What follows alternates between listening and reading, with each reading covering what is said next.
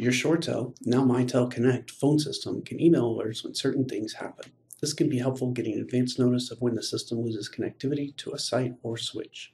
Alerts when a PRI go down or when someone dials 911 can also help reducing downtime and compliance issues. Let's configure an alert. You'll go to Maintenance, Event Filters, and select New.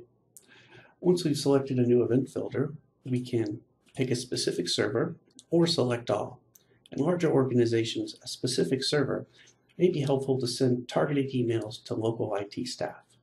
Down below, we can pick the services. We have selected any, but if we have a particular service that's crashing or causing problems, we can select that service to get up-to-date alerts for when the service is having an issue.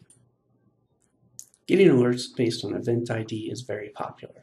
Select the event ID radio, enter the event ID number, in this case 1319.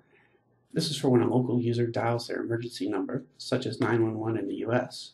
With the email address where you wish this alert to go to, we're going to go to security, youreagreatcompany.com, and select Save. Please keep in mind that the system must be configured to send emails for you to receive these email alerts. Alerts can be selected based on event type, errors, warnings, or information. These tend to generate a large number of alerts, and targeted alerts are generally preferred.